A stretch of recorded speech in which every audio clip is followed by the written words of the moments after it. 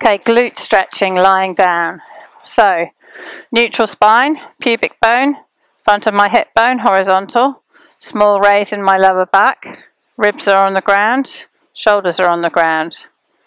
Bend my left knee up, put my right foot against my left knee, bring my left leg towards me, holding onto the back of that thigh, pulling it towards, and with this elbow I'm going to push on that knee and push that leg, pushing this leg away whilst pulling the other leg towards.